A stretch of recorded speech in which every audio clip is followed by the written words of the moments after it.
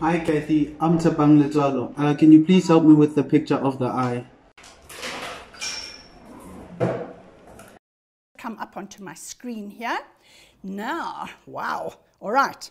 You are going to get a drawing, at least a question on the human eye and probably the human ear, definitely in an exam, so make sure you listen, all right? The diagram below represents a human eye when a person is looking at an object 6 meters away. Okay, people, just remember that if it is 6 meters plus, then you're looking at long distance.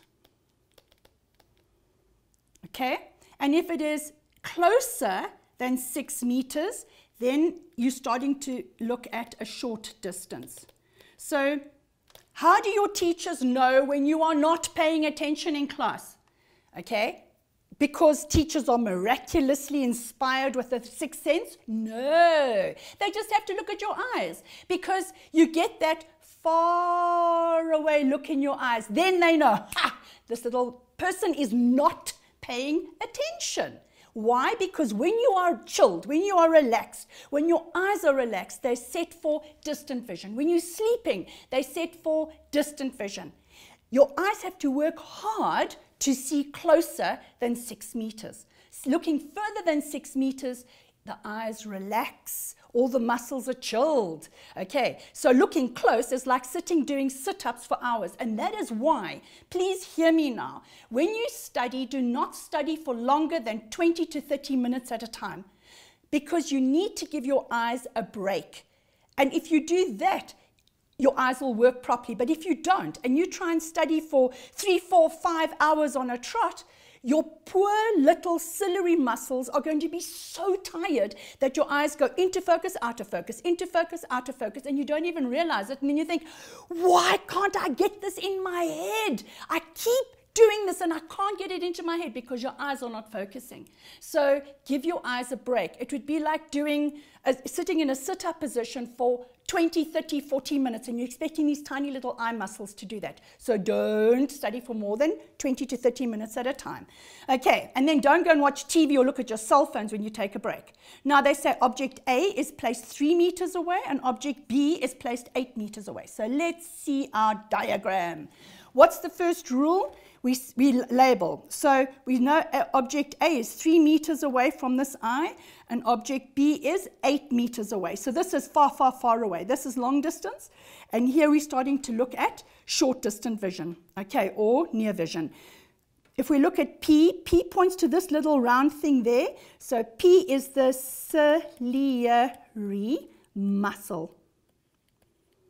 And that's the little one I'm telling you that has to sit in almost like sitting in a tummy crunch sit-up position for as long as you are focusing on anything closer than 6 meters.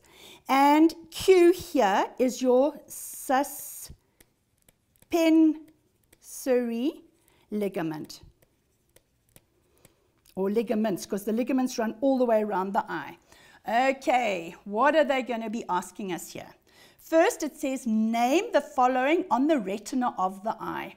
Okay, the area that is responsible for forming the clearest image is the yellow spot. Or, if you really want to be fancy, you can call it the fovea centralis. Okay, and let me just show you on the diagram. People, you must learn your labels of your eye. Okay, here's your yellow spot. That's the fovea centralis.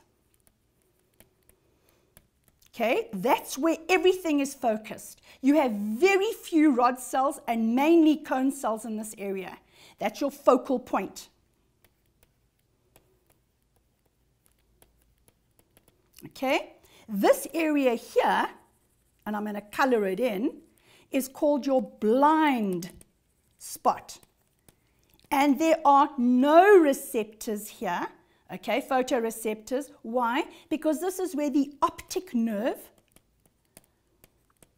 exits the eye. So it would be like putting your bed in front of a door. You don't do that. So your optic nerve is the door. It's the door where your nerves actually, the impulses travel out of the eye and goes past the chiasma and into the occipital lobe at the back of your head. That's also why you get a headache when you focus on something that's very, very close to you.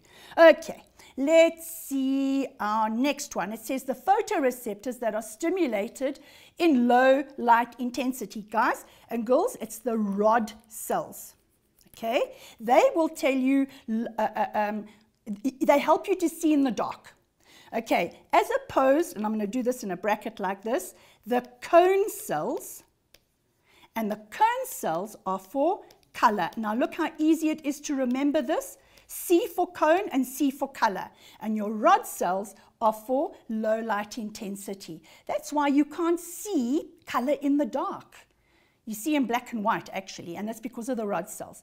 So name the disorder that results from the inability of the eye to focus on object A. So we go back to our diagram.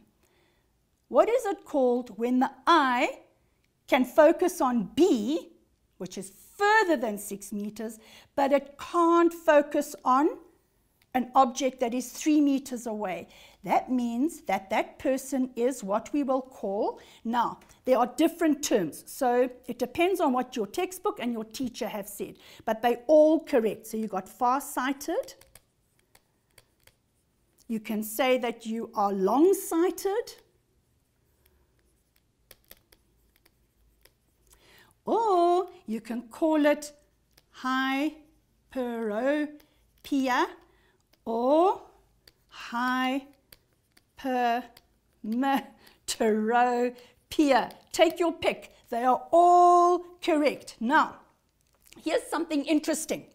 Okay. When you are far-sighted, it means that your eyeball is too round. Okay. So it means that when you look at something that is near, the image falls short of the retina. Okay, now, when you get old like me, you know my glasses, and what do I have to do? I have to put my glasses on so I can see here. I can read street signs that are far away, but I can't see here. And you know what that's from? It's from the lens that isn't as elastic as it should be as we get older.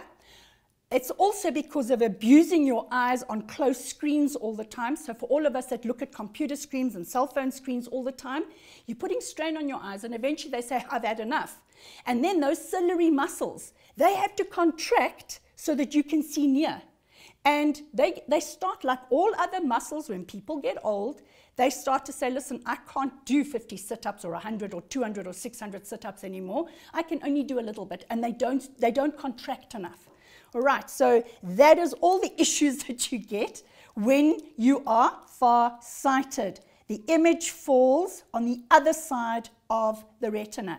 Name the type of lens that should be used to correct this disorder. In other words, for far-sightedness, you're going to need a convex lens, okay?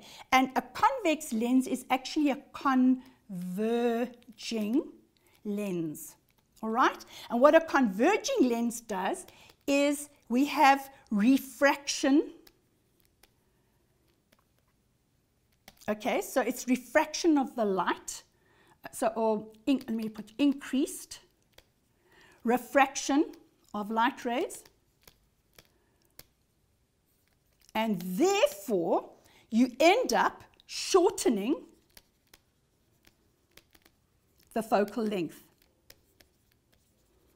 And that's important, guys. Okay, you end up shortening that focal length. Because when you are far-sighted, what happens is if this is the eyeball, you end up with the image falling here. So you need to bring it forward so that it falls there. You shorten the focal length. All right, and then it says explain the role of P and Q to ensure a clear image when a person focuses from B to A. Now I'm running out of time here at a rapid rate, so what I'm going to do is I'm going to explain it to you, showing you here. First thing that happens is that the ciliary muscles will contract. Okay, let me get another color. They will contract. When the ciliary muscle contracts, it pulls the ciliary body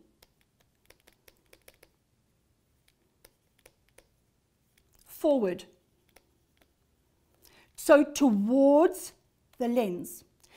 Then that's P. Then Q, the suspensory ligaments, now slacken. Okay, they slacken. So they go brr, brr, like that, because there's no tension on them. So they slacken because there is less tension. And tension with an S, tension. And that allows the lens to become rounder. And when the lens is rounder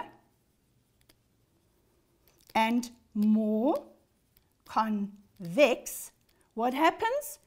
We therefore have more refraction of light, and the focal point is now shortened so that you can now see that focal point falls on the back of the retina. Okay.